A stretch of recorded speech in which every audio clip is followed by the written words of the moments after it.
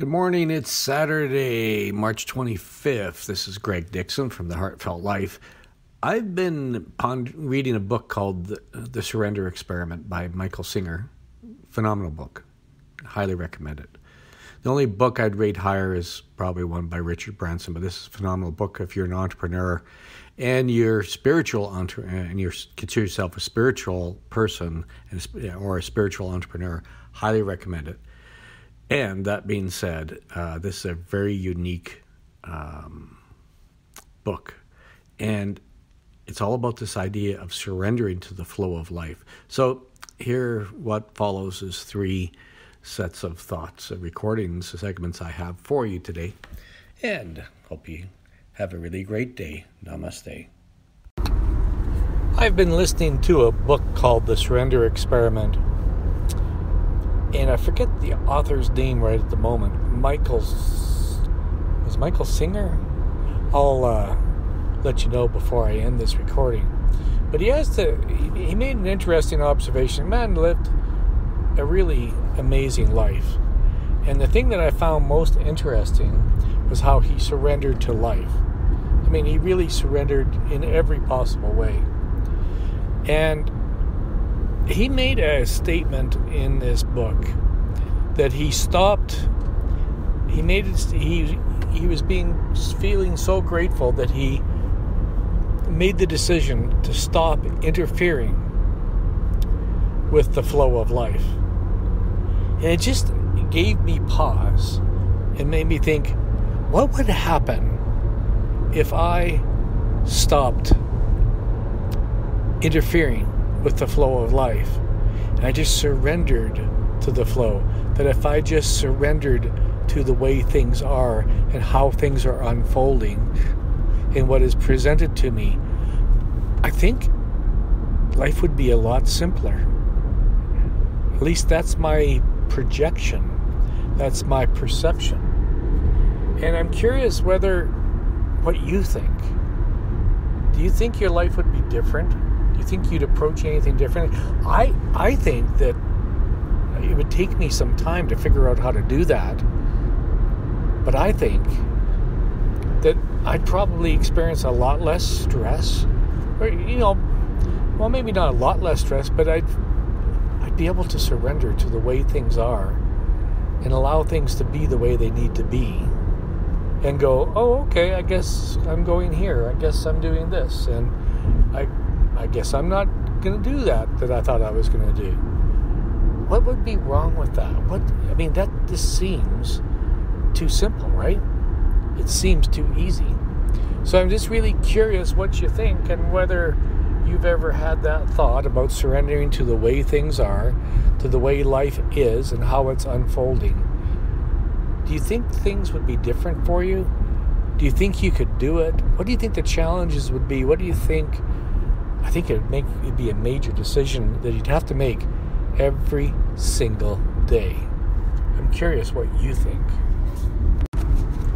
By the way, it is Michael Singer who's the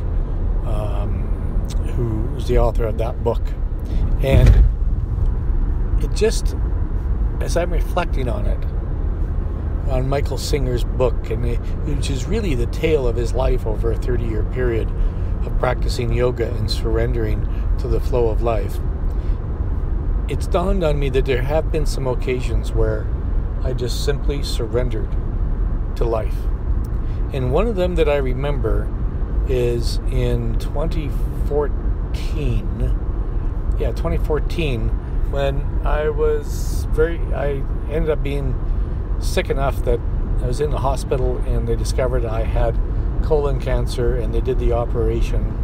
Anyways, things all turned out great. They got it all, no chemo, no radiation. It's all good. And I'm coming up 3 years. 3 years to being free of that. Anyways, I just recalling how I just totally surrendered to that process. My only focus was to meditate. I chose to do, there's in the Karma Kagyu tradition that I was studying at the time, I did a meditation called the Medicine Buddha. It was a specific mantra to do the Medicine Buddha, and that I'd received instructions and verbal teachings from my teacher as to how to do it. And that was my total focus. I was just surrendering to the flow of the way things were, what was unfolding before me. I needed to go through this with the surgery and all. Was it stressful? Absolutely, it was stressful at times. There was pain after the surgery. There was an infection after the surgery. In some ways, it was kind of a mess. But I just was surrendered to the flow of it. I was just calm, and I was just good with it all. It was amazing to me. So things don't have to be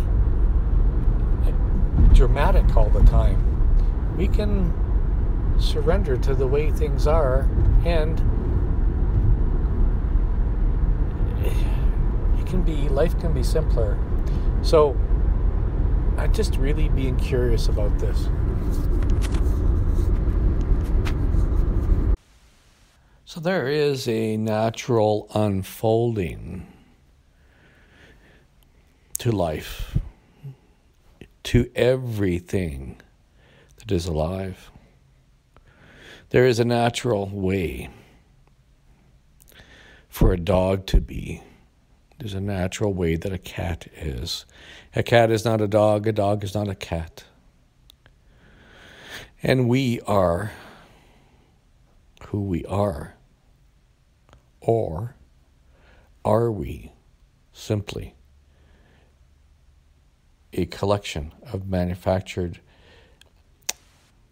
created experiences, created perceptions, projections, and really a series of judgments, projections, attachments, meanings, conclusions, things we've come to believe, perhaps by surrendering to the way things are, that the barking dog is simply the barking dog. That at this particular point and date and time of my life, this is my life. This is the way things are. And so, embracing the way things are, embracing the natural ebb and flow of life is truly a gift of freedom.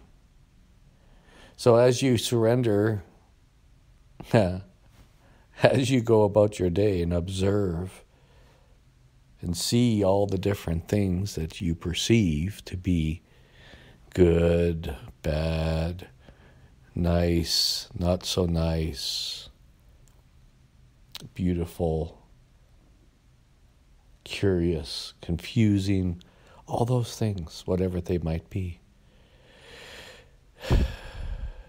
we release and surrender them. We can actually surpass them. And surpass isn't the right word.